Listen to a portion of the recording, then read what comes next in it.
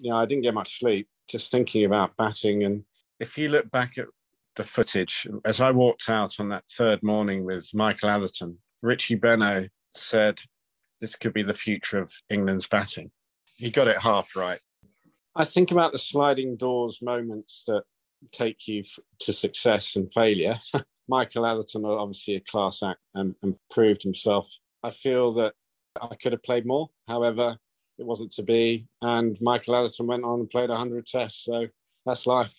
I was actually really proud of the way I played that morning because there were wickets falling around me. It looked like it was going to be a terrible England collapse again. And I put on 50 odd with David Gower, I think, as well. And I felt really good. I thought, I'm in here. I've done all the hard work, batted for over 2 hours. Their bowling attack didn't give you anything to hit. And Terry Alderman was just bowling beautifully. But I felt that I'd met that challenge quite well up until the moment I got out.